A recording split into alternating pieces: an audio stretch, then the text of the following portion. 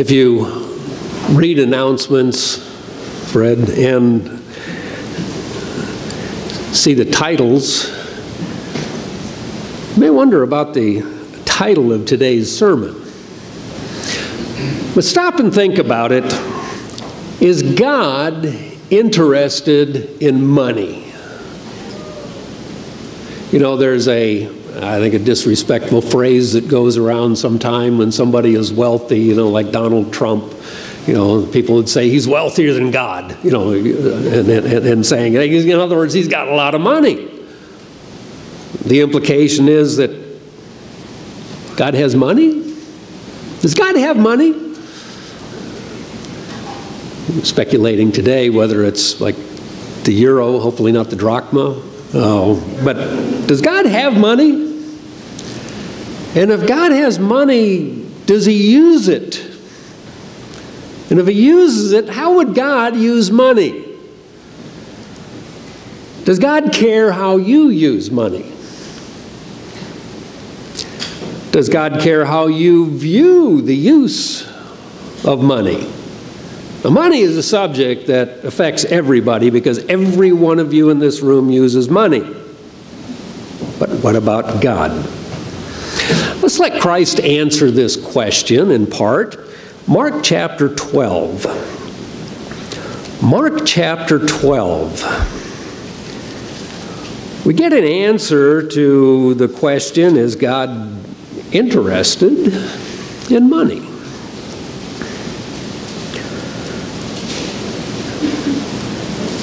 Mark chapter 12 and verse 41, the New International Version, it says, Jesus sat down opposite the place where the offerings were put and watched the crowd putting their money into the temple's treasury. Now, some of you like to people watch. My wife and I went to Epcot Center in Disney World when we were doing our marriage seminar in Orlando, and most enjoyed watching the people. And if you're a people watcher and you sit back and watch and see what they do and you wonder their backgrounds and many things about them, and if people actually have mirrors sometime, you wonder by the way they've dressed. But here's Jesus, and he was a people watcher, and he sat across from the temple and he watched as people put their money into the box. And as a result of watching them, he was drawing conclusions about those individuals. Many rich people threw in large amounts. Verse 42. But the poor widow came and put in 2 very small copper coins, worth only a fraction of a penny. Verse 43, and calling his disciples to him, Jesus said, I tell you the truth, this poor widow has put more into the treasury than all the others. And the disciples, probably knowing the disciples and how sometimes thick they were kind of wondering, did she have a stash that we didn't know about, or what's the deal here? And he said, verse 44, they gave out of their wealth, but she out of her poverty put in everything, all she had to live on. So Christ was sitting there evaluating people, actually, and seeing what their relationship with money was. And as a result, seeing what their hearts, their attitudes were, their willingness, what their mind was on, what was most important to them. Luke chapter 16 is a somewhat similar situation. And actually, you know, the Bible talks a whole lot about money, and more than you might like to wish. But it talks a lot about money. Most of the parables, when you read them, have something to do with money or the attitude towards the things that you have. But Luke chapter 16, you know, one answer to the question, does God use money? Does God use money? And if he does, how? Luke chapter 16 and verse 10, I think, answers that question. Does God use money? New International Version again, it says, whoever can be trusted with very little can also be trusted with much. Whoever is dishonest with very little will also be dishonest with much.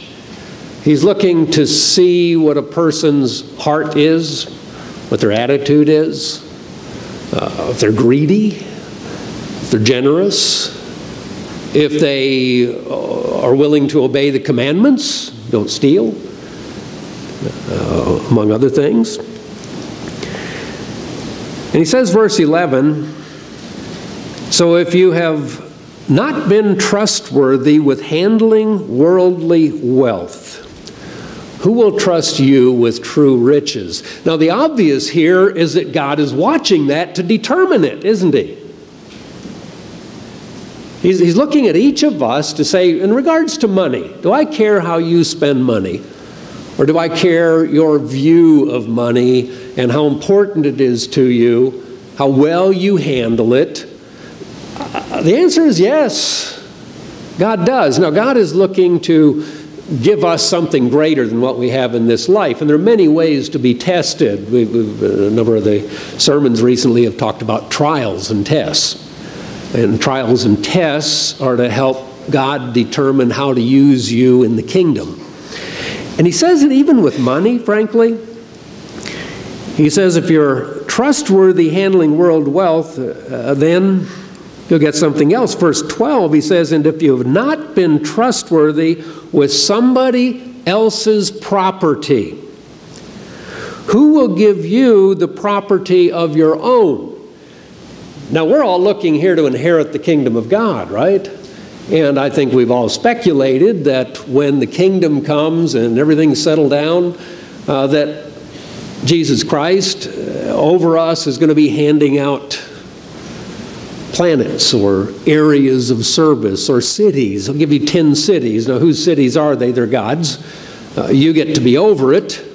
How are you going to do with that? Well, how you did in this life depends a lot on what he's going to do with us in the next. Well, it's not just money. Again, the Bible's pretty plain with that. But he talks about being trustworthy with somebody else's property, and then who will give you property of your own. Verse 13, no man can serve two masters. Either they hate one and love the other, be devoted to one and despise the other. You can't serve both God and money if one thing is your priority. Now, we all use money. We all have to use money. We're all told to use money wisely. But when money becomes our God, then we're not having God as our God. We've got something in place of God. Okay, so he says money is frankly pretty important. And God uses money to see whether you'll be trustworthy with the things that he plans to give you later. So yeah, does God use money? Yes, he does. Verse 14, the Pharisees who loved money heard all this and were sneering at Jesus. I don't know who he thinks he is. Talking about money, he's probably just after my money. Verse 15, he said to them, you are the ones who justify yourselves in the eyes of men, but God knows your hearts. What is highly valued among men is detestable in God's eyes. What God determined from watching them and their attitude towards money determined their heart. And frankly, God does the same thing with us. God watches our giving habits. He watches our attitudes. He sees what's in our heart as a result of that, in this country, green stuff, or checkbook, or credit card, or whatever else it might be. Now, while there are many ways that God can test our hearts, one of those is through the proper use and attitude towards money. Let's look at Matthew chapter 23. Again, we see that God is interested in us having the big picture. And while we have the big picture and while we do the most important things in this process of working towards the kingdom of God, if you're faithful in little, which he puts money into that category, you'll be faithful in much. His attitude, his focus is not on money. His focus is that you got the big picture, and if you have the big picture, then you'll keep the commandments. You'll do well with the little you've been given. And whether it's responsibilities, or whether it's money, or whether it's a trial, or the many other ways that he tests our hearts, it's so we'll have the big picture. Matthew 23:23, we see again, he's interested in money, but in relation to the big picture.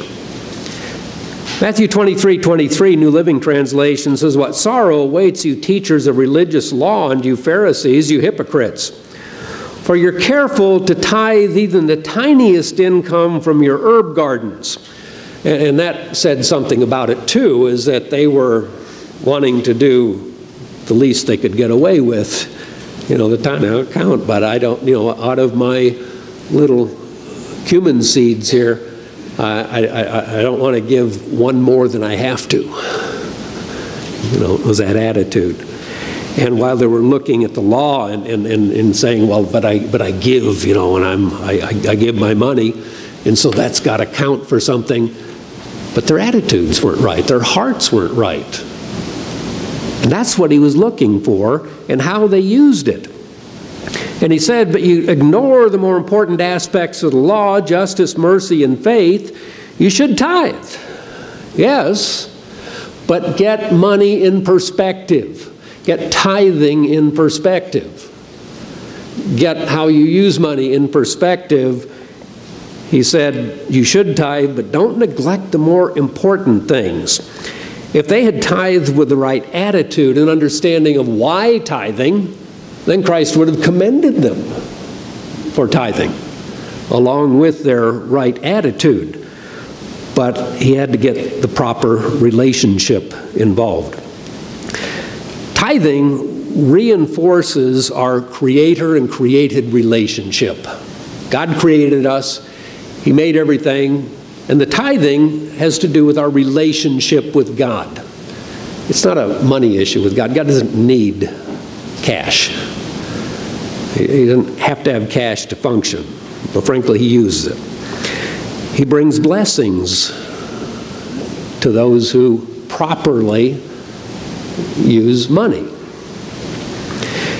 Now, the question, does God have money?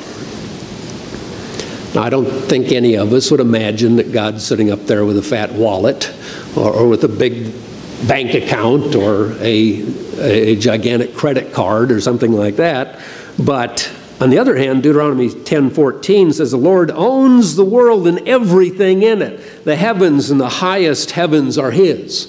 So yeah, technically he owns everything, and if there's money out here and whatever, it's gold or some other denomination, he owns everything. But more specifically, Malachi chapter 3. Malachi chapter 3. Does God have money? Well, yeah, he does. I'd ask you if you have money. Some of you would honestly say no.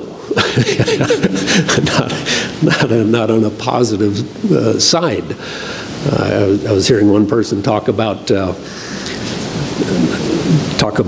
he said, like I have no money.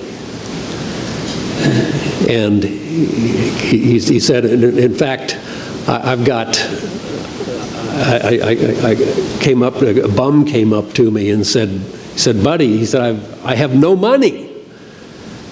The guy said, wow, that is incredible. He says, you're $18,000 richer than I am. He was $18,000 in debt, but everything's kind of relative. But Malachi chapter 3 and verse 8 says, will a man rob God?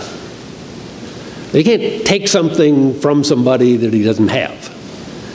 You can't rob a bum because he doesn't have anything to rob, right?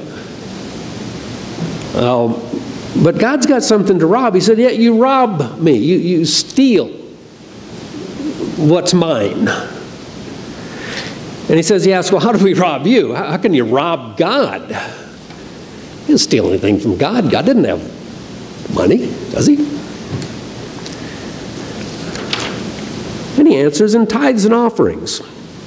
In fact, you're under a curse, the whole nation of you, because you're robbing me. You're taking something that belongs to me. This is mine. Yes, I own the whole world, but I've let you play with it. Okay, it's okay. It's yours. You've earned it, or whatever. But then he says, verse 10, bring the whole tithe into the storehouse, that there may be food in my house. This is my investment. This is the part that I claim, that I own. It's mine. And then he goes on to say, test me in this, says the Lord Almighty, and see if I'll throw open the floodgates of heaven to pour out so much blessing on you, you won't have room to receive it. In verse 11, I'll prevent pests from devouring your crops, and the vines of your fields won't cast their fruit, says the Lord, and all the nations will call you blessed, for yours will be called a delightful land, says the Lord. I've got some money that I claim, that is my portion, and don't take it from me. Use it the way I say to use it. Now, there are people who don't believe in the tithe, and in fact, you go to religious forums, and there was one where this pastor wrote up an article and said, can we preach the tithe? And he's throwing it out to other ministers. And this article was, can we preach the tithe? And one minister is not in the United Church of God or any other churches of God. It's in the world generally. This one guy wrote back and said, it's a good thing to challenge our traditions, and tithing is just that, a tradition. As you pointed out, tithing was brought to fulfillment in Christ. In fact, tithing is really a form of tax more than a form of giving. I recommend we drop the use of the word tithe, replacing it with giving. There's plenty of New Testament scripture to teach on the importance of giving. Another minister wrote and said tithing was something of the old covenant, effective for Judaic people. So the answer to the title, can we preach the tithe, is no, we can't preach tithing.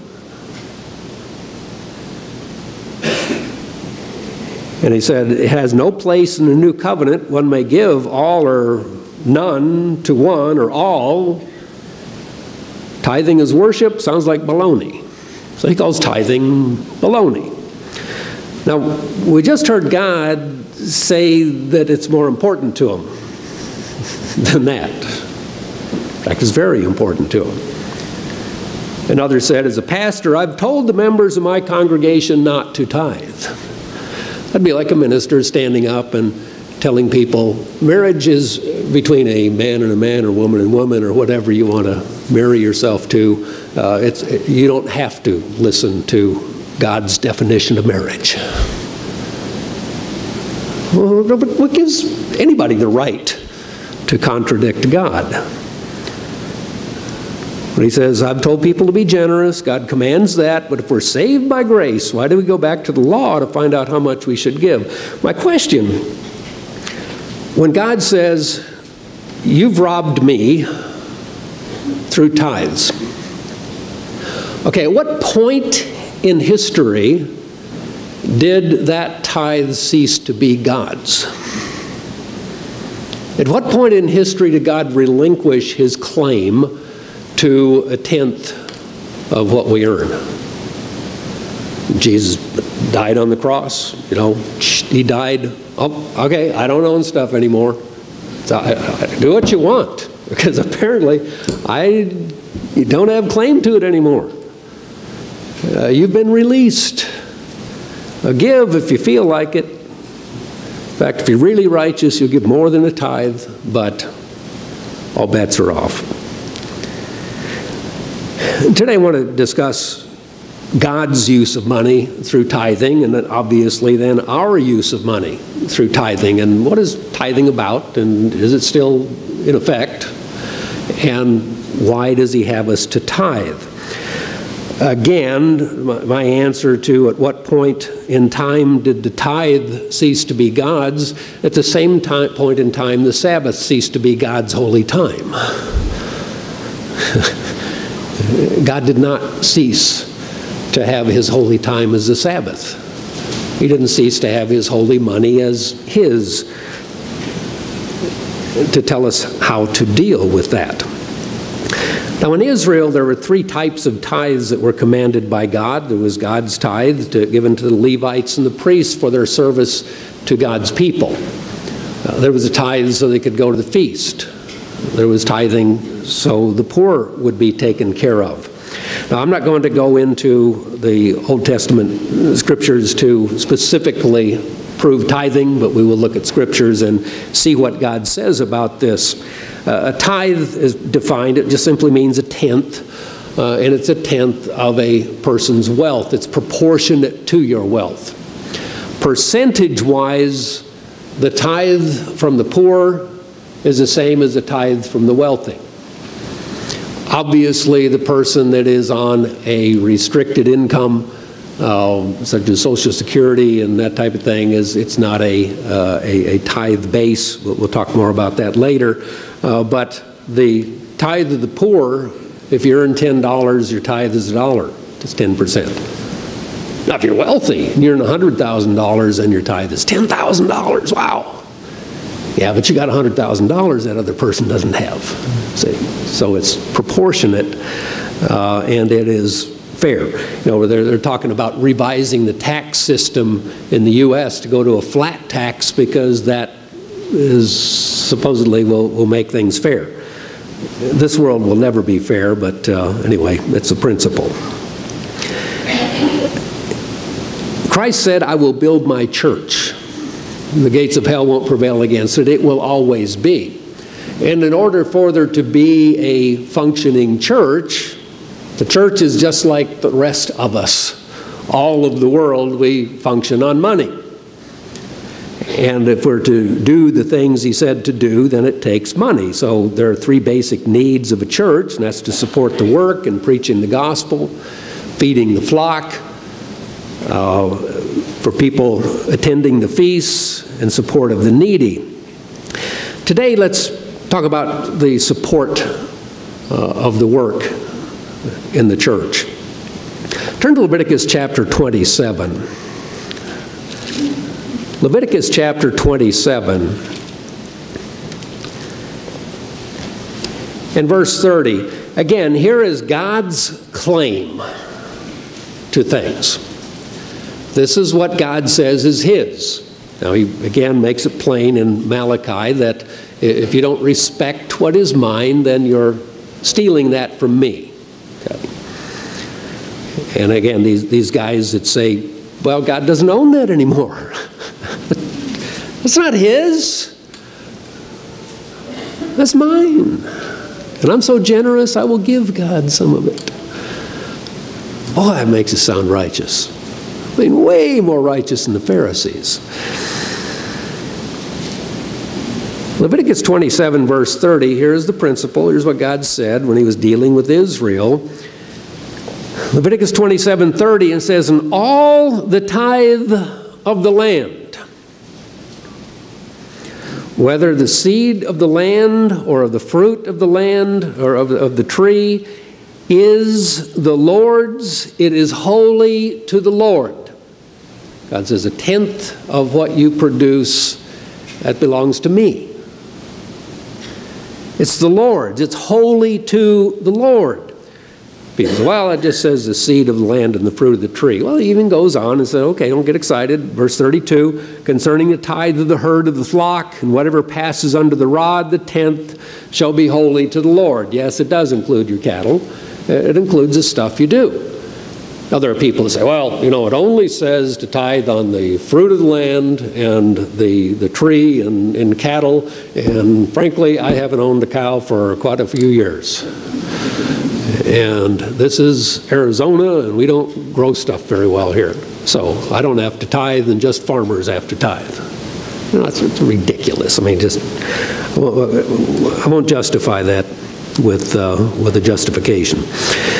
Numbers chapter 18. Numbers chapter 18, verse 21. Now God says, okay, the tenth, that's mine, okay? This is the stuff that you don't rob from me. But I ask the question, does God spend money? How does God use money? Numbers chapter 18, verse 21, he says, "Behold, I have given the children of Levi all the tithes in Israel." Yeah, the tithe is mine. I have determined what to do with it. I'm giving it to the Levites, it says, as an inheritance in return for the work which they perform, the work of the tabernacle of meeting.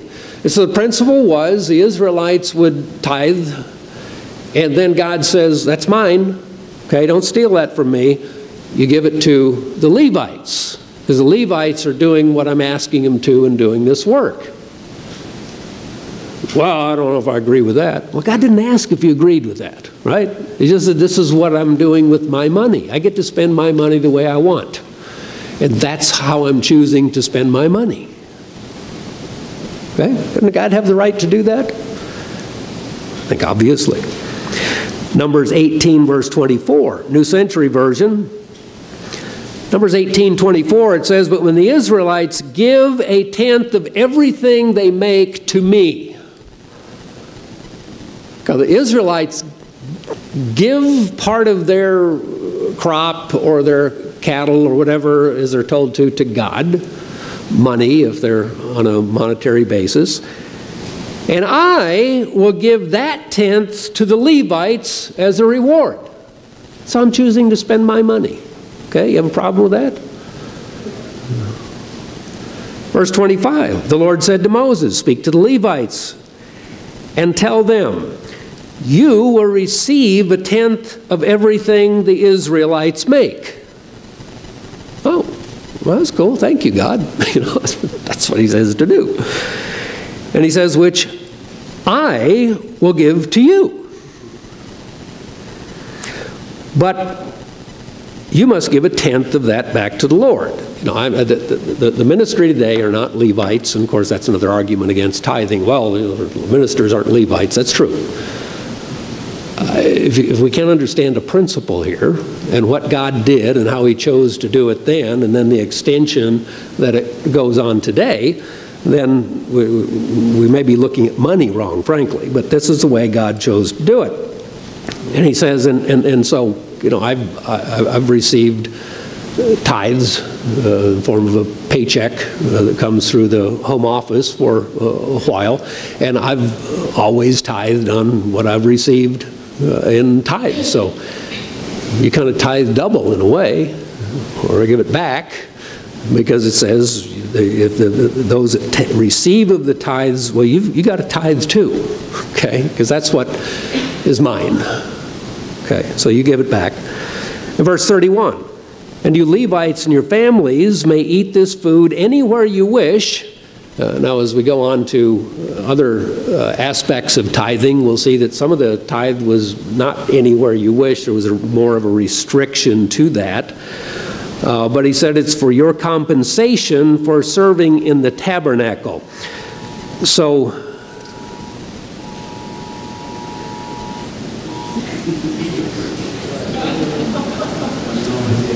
everybody hear that? It's not like a nuclear holocaust or anything?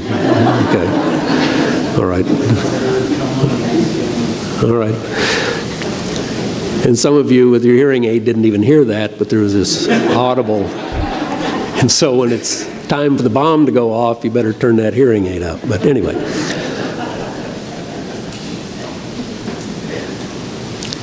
In the New Testament, Christ sent his disciples to do Christ's work, to do God's work. He sent them to preach the gospel and to prepare a people.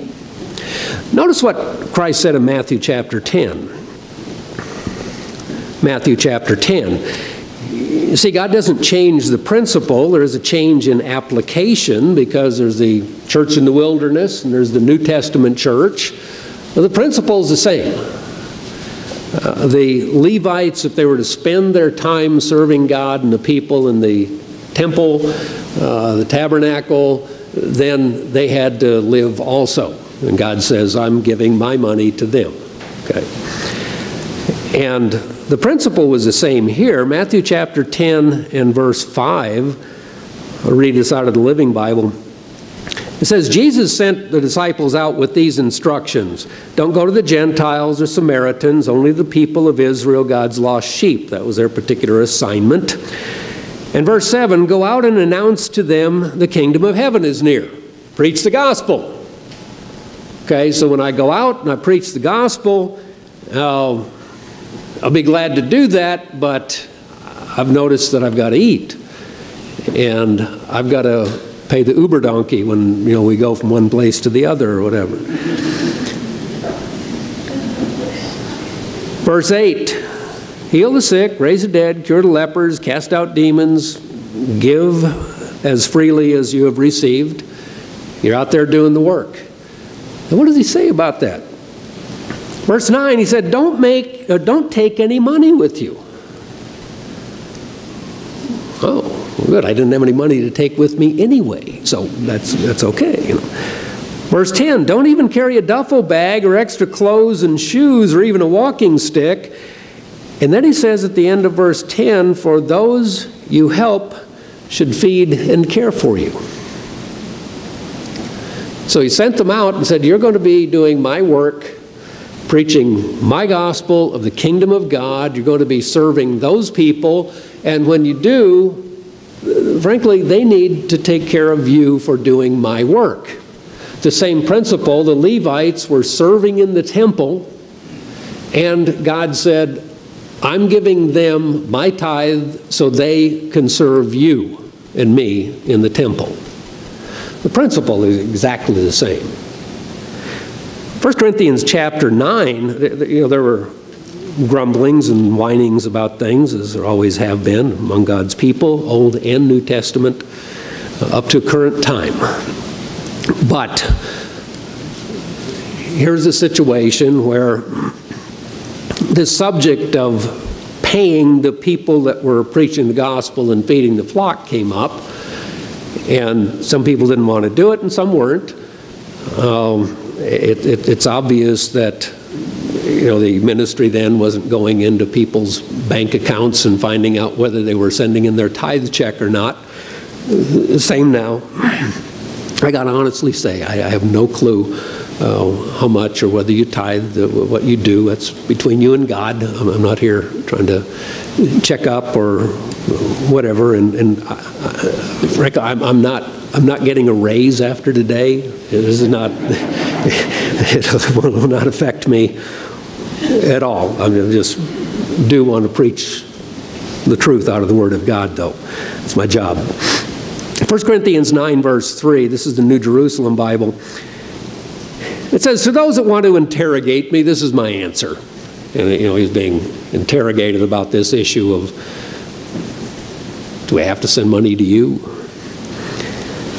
He says, verse 4, don't we have every right to eat and drink? He said, by God, we've been given certain rights, actually, from God's perspective. Verse 5, and every right to be accompanied by a Christian wife, like the other apostles, like the brothers of the Lord, and like Paul or Peter. He said it's them, it's their families. They've got to support their families, and so they need the compensation. And as Jesus told them, let those that you feed care for you. And he's using these, again, biblical principles and laws to show how God applies this topic of money and what all it means. Verse 6, are Barnabas and I the only ones who have no right to stop working? Verse 7, he said, even look at it from a carnal point of view. Even from a carnal point of view. And then he'll go on to say, okay, now let's look at it from God's point of view, and isn't God more just than like the world? Verse 7, he says, what soldier would ever serve in the army at his own expense? And who is there who would plant a vineyard and never eat the fruit from it, or would keep a flock and not feed on the milk from its flock? Verse 8 says, do not think that this is mere worldly wisdom. Okay, don't just take my word for it. Let's look into the Word of God and see how God works. And what does God say? He says, doesn't the law say exactly the same? It's written in the law of Moses, verse 9. And then he quotes kind of an unusual verse, frankly.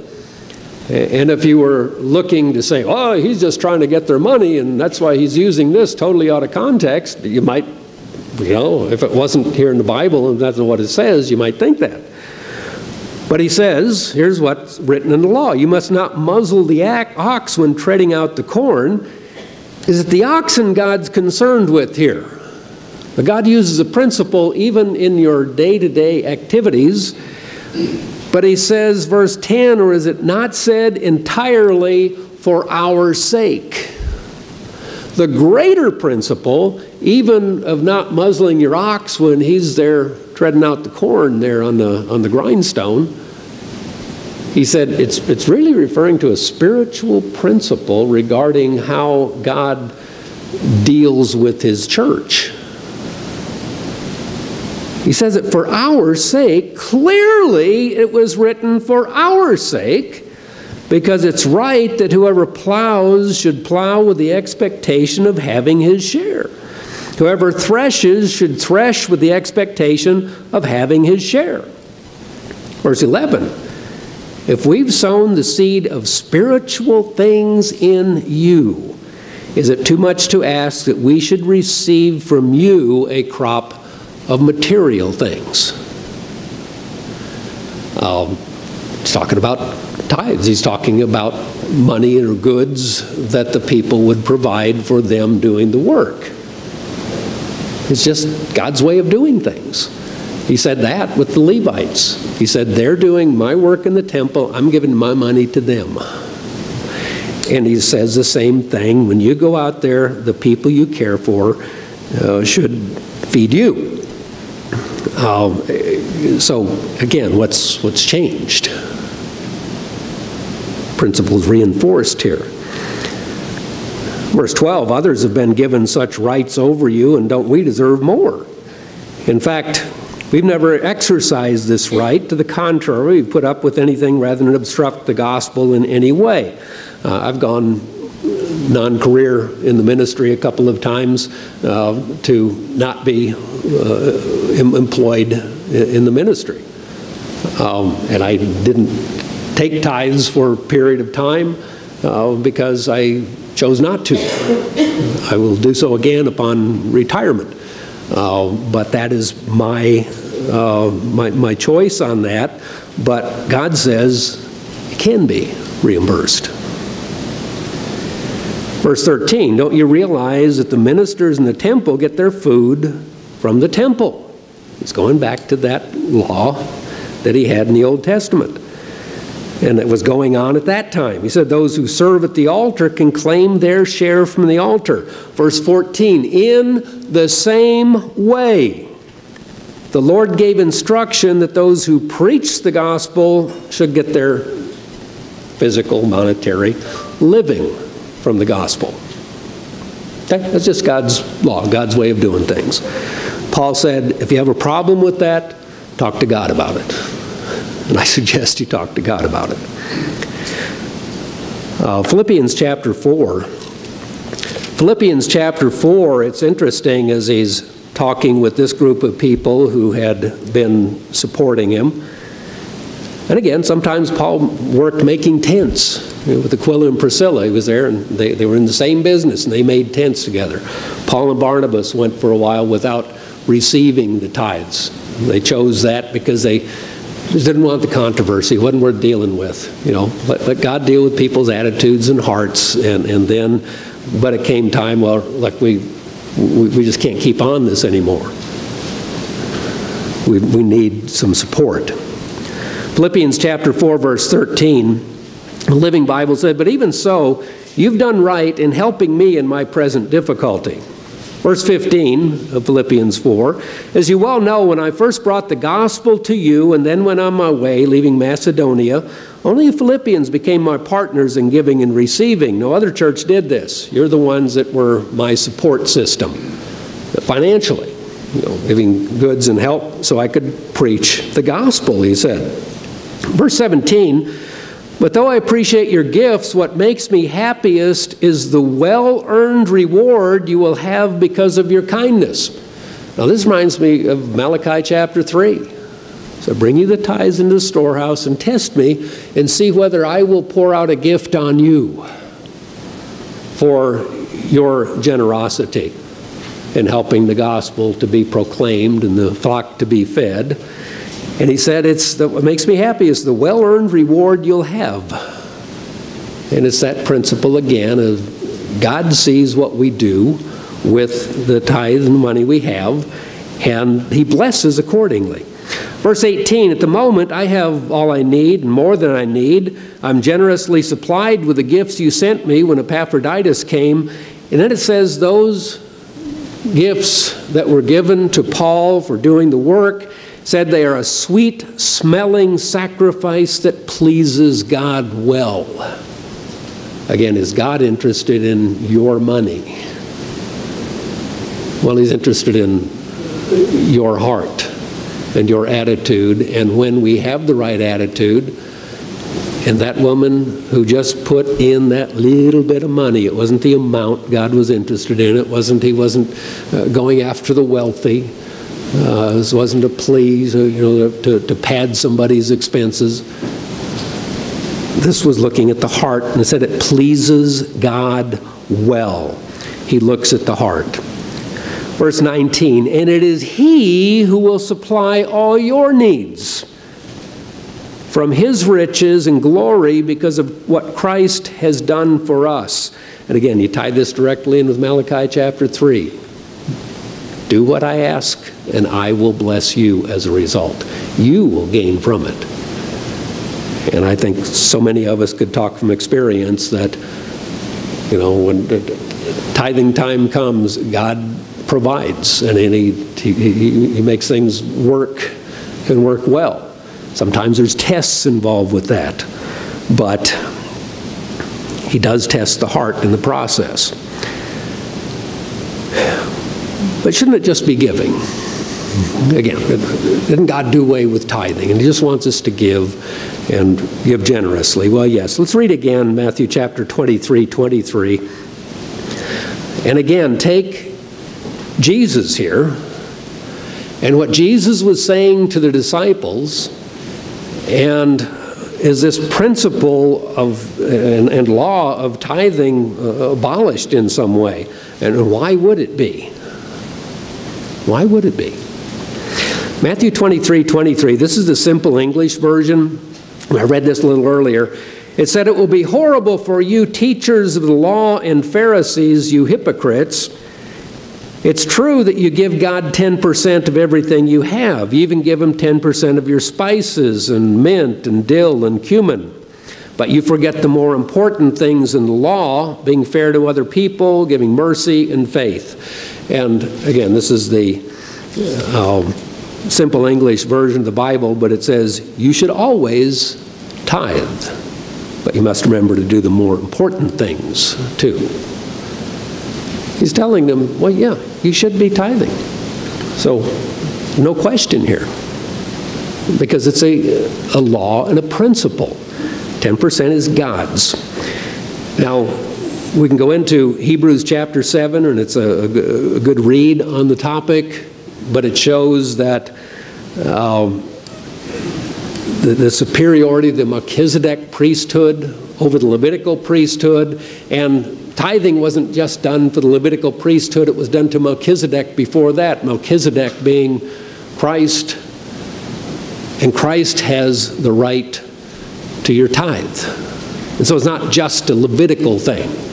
And then in the New Testament, the New Testament church did the work of God. After 70 AD, the temple's destroyed. They still went on preaching the gospel and doing the work and spreading the word of God. And God blessed people for that. Now, the next time we'll talk about the feast tithe, and we'll talk about the administration of the tithe to the poor and the blessings that come from further obedience to God. So this is tithing part 1. We'll come back with tithing part 2.